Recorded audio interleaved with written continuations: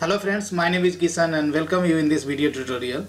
In this video tutorial we are going to discuss about a functional interface is called BiFunction, which is available in java.util.function interface. So this is the second interface in the list. So BiFunction is a functional interface. BiFunction accepts two arguments and returns a value or result. While declaring BiFunction, we need to tell what type of argument will be passed and what will be the return type. We can apply our business logic with those two values and return a result. BiFunction has a function method as apply. So apply accepts two input parameters, right, and that returns some result.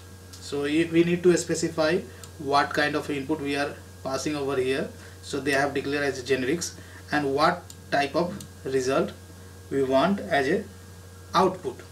Now here I have created a project, Java project with name BiFunction Interface, BiFunction Functional Interface demo, and here I have created a class with main method. So here I am going to show how we can make use of BiFunction interface. So first of all, I'm going to create a lambda expression for BiFunction. So BiFunction, and first two parameters represents the what kind of input you are going to provide. So here first input I'm going to specify as an integer, and second parameter integer itself, and third output we want as a string. So I have given as a string. Now you can specify BiFunction equal to, now I'm going to specify lambda expression. So here I can give num1 and I say num2, and let's define a lambda expression, and I would say the result is, and here result I'm going to specify, just I'm going to return addition of these two numbers, num1 plus num2. So this is the lambda expression we have defined. Now we can call, we have a apply method in BiFunction, right? So we can call by this variable. Now inside the SOP we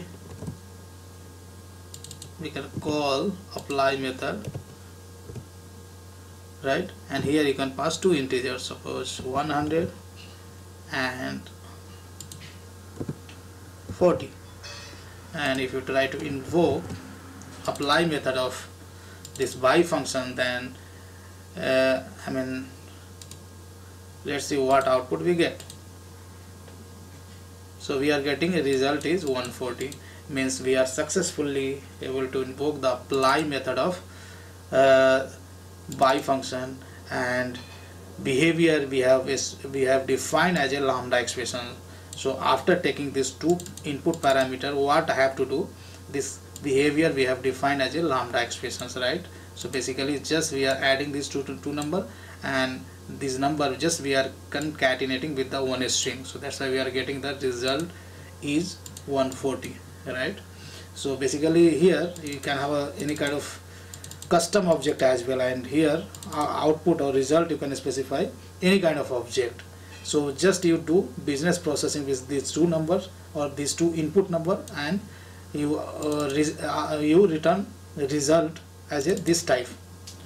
So I hope you understood how we can make use of the BiFunction functional interface, and thanks for watching this video, and see you in next video tutorial.